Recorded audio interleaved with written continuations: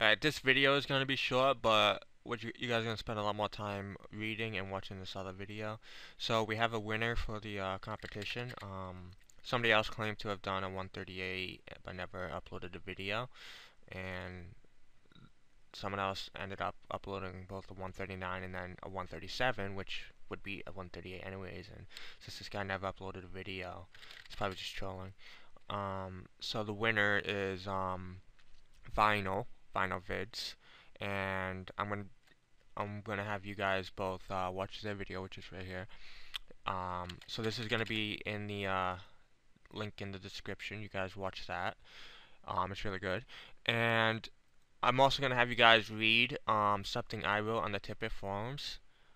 So I'm gonna actually move this around. Can I move this around? Yes, I can. Okay. So I'm gonna have you guys read something I wrote on the Tippet forums. It's very long. It'll take you a little bit of time to read.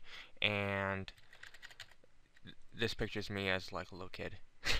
um, it'll take a long time to read, but I want you guys to go through it and just really try to digest it. And it'll basically tell you about microefficiency and how you can use it to improve basically use technology to improve your speed at various things you've never thought of doing.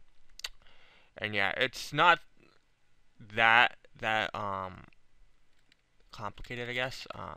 If you just take a little time to learn it. I'm sure there's some people out there who already know this. Um, Although maybe not the particular application I've put it to use for. So what you'll read in here is something I showed, like which side to click on the dispenser at Brimhaven and stuff. There's other uses in that. Some places, some obstacles will have you walk, and if you click right in front of it and then manage to click it right at the right time, it'll save your tech whatever right there. And there's tricks at all these courses and stuff.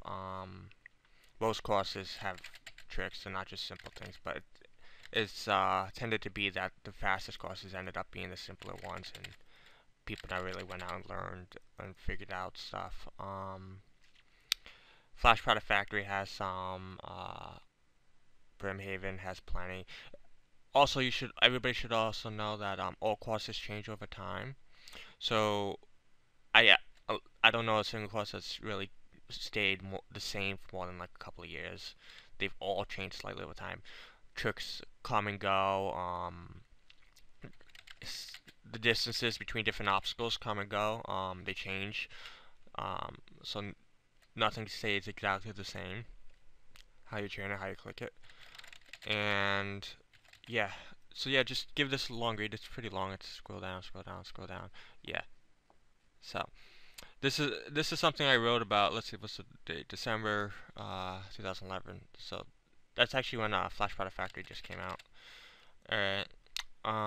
So yeah, both of this and this is going to be linked in the video. And yeah, enjoy them both.